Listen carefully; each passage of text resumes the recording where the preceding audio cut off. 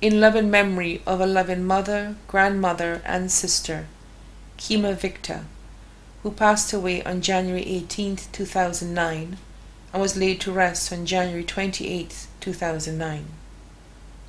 It's 3 years now since you were taken away from us by a thief called death.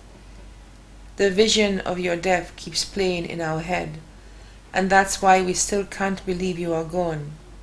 Mummy, we miss you very much. Every day we wake up motherless. Dale and Juanita wake up crying every day, asking for you. But I know you are up in heaven smiling down on us, because we made you proud. Your mother, Miss Magdalene, misses her daughter. Your sister, Glennis, Andrea, Davia, and Feria are still trying to get over your death. Your brothers, Kendall, Sherman, Chevy, and Siobhan all miss you too.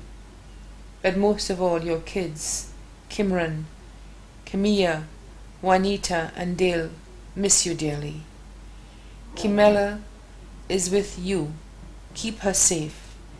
Every day your grandmother Helena keeps calling your name and praying for you. You touched all of us with your bright smile and jokes.